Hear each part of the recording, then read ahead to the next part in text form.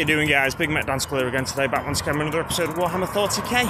And in today's video, I'm going to be talking about my least favourite part of the hobby. Now, I often see the question asked in Q&As and stuff, what's your favourite part of the hobby? And it's, I was asked that question in my recent Q&A. And it's a question that I see asked, but I never really see the other question asked, what's your least favourite part of the hobby? I don't ever recall it being asked a single time, actually. It may have been asked, but I've not seen it. So, my least favourite part of the hobby.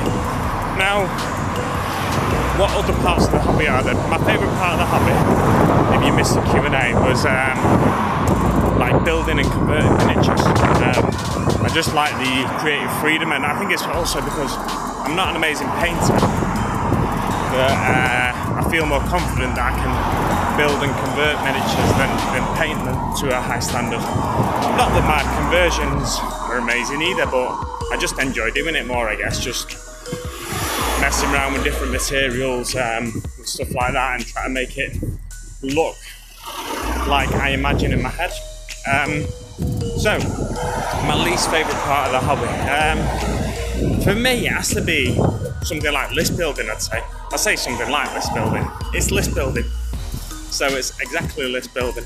It's interesting because some people really enjoy list building. I know on certain podcasts I listen to, they say like, oh, I start building a list and then I look at the clock and then a few hours later I've come up with like 3 or 4 lists that I really like. And I'm not sure which one to run and stuff like that. But for me, it's all right list building. It's not. When I say least favourite part of the hobby, it doesn't mean it's a terribly boring thing to do. But for me, it is a little bit boring, and I think it's because I don't really have an interest in competitive play. If I was more interested in competitive play, I'd be more invested in trying to come up with a list that could counter everything my opponent could throw at me, or everything that each of my opponents could throw at me if I was at a tournament. It's the whole idea of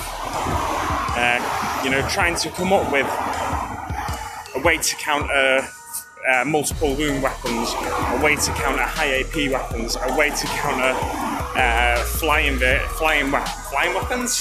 units, a way to counter heavy support units, stuff like that.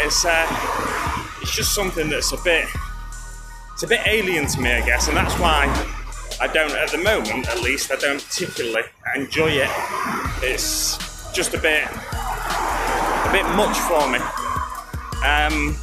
Something I find, that it's not worth my time to do at the moment. Well, like I said, if I was to noisy motorbikes, I hate motorbikes, they're just dead noisy. Anyway, like I said, if I was to enter tournaments in the future, there's a chance that I'd become more invested in building a list and more interested in it. It's, as I said though, when I say it's my least favourite part of the hobby, it's not like it's something I really hate to do. It can be fun from time to time,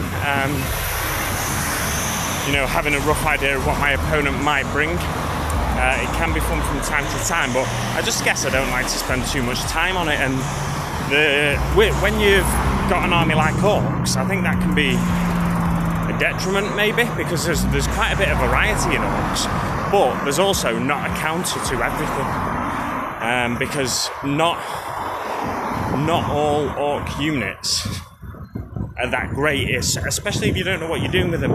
And because I don't play that often, that frequently, I think that's part of the reason maybe that I don't particularly like, that's part of the reason maybe that I don't particularly like to spend too much time building lists, because when I'm